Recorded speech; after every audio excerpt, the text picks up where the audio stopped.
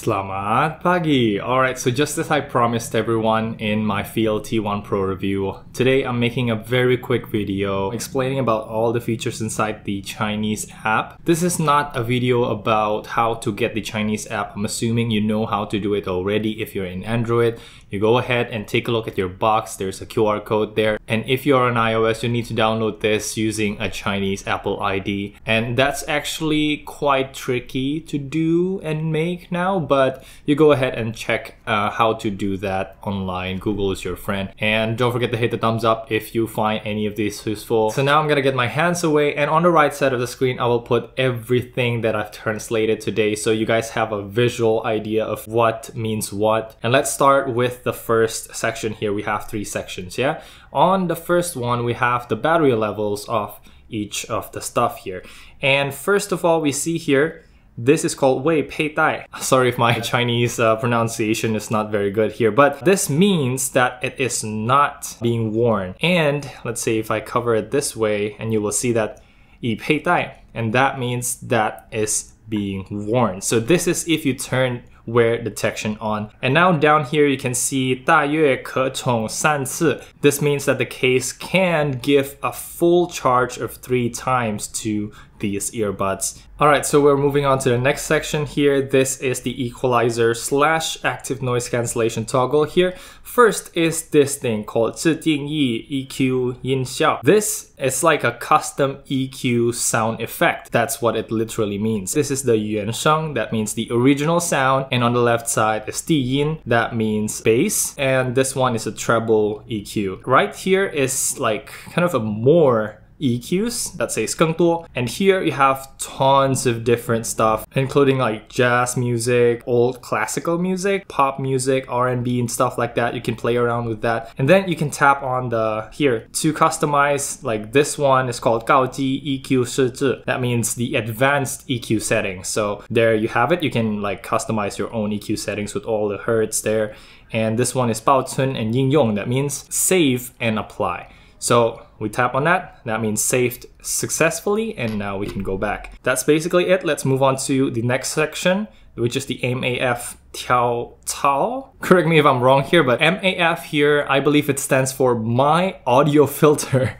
This is basically customize the noise of my audio filter. So here we have 关闭, that means closed or off. Sorry, it literally means, you know, it's closed. And on the right side we have 监听. That means transparency mode. I think that's literally means it's easier for you to listen. If you hear 监听模式, that means it is on transparency mode. And on the left side, it means 降噪. 降噪模式 means active noise cancellation mode. So let's move on to the third and final section here. This is the settings, and we have a lot. I'm not gonna translate all these small writings, but the main stuff here, this one is 全能 操控模式. I hope I read that correctly, but this means full control mode. So this is what comes out of the box. You gotta turn it on, and this is what you get. And I've explained about all these in my full review, so make sure to check it out. But basically this means your left side earbuds and your right side earbuds, if you hit it 2 times, tap on it 2 times, it will play or pause, and then it will answer or decline a phone call. Same thing for the right side. And also tap and hold for 2 seconds. That will trigger the MAF. Same thing for the right side, and also decline a phone call there. With the advanced mode, you're unlocking these 1 tap and 3 taps. And on the left side, you are increasing the volume with 1 tap and decreasing the volume with 3 taps. And on the right side, you are skipping to the next song with 1 tap and going to the previous song with 3 taps. Basically, that is about it. You can tap on this one, 我已了解. That means I have understood. Alright, now let's move on to the next one. This one is 低延时模式. I really hope I read that right. And that means low latency mode. So here, when you turn it on, you have music, 音乐 in the center, 视频 on the right side, which means video, and 游戏, which means games on the left side. So you have a little bit of description here, and I have tested all the 3 different modes in their respective use cases. So make sure to check out my full review to know more how it performs. And let's move on to the third one, 自定义按键功能. That means custom button function. And the point of this section is to customize the 2-second hold. Whether you want the left side or right side, they are separate of each other, by the way. On the right side, right now I'm setting it to trigger voice assistant. Or you can set it to MAF. Let's say you only want the right side. When you hold it for 2 seconds, it goes into 监听. That means transparency mode. You can only check that and not check the ANC. And on the left side, you can do the otherwise. So this way, you always know that you hit 2 seconds on the right side, it will go to transparency, and 2 seconds on the left, it will go to ANC. But I'd rather have every control covered. So on the right side, I put on Siri, and on the left side, I'm toggling between ANC, transparency mode, and the mode off. Actually, you can do that here. All right, so let's move on to the last one that you can toggle, and this is 耳机佩戴干音. I'm pretty sure I messed up the intonation there, but this is basically earbuds wear detection. And below that, you have 固件升级. That means software update. And right now, if you see this, 已更新到最新版本. This means it has been updated to the latest software. And on the last one, this one is 更多设置. That means other settings or more settings. And this here, actually the first one is pretty useful. It's 调整触控灵美度.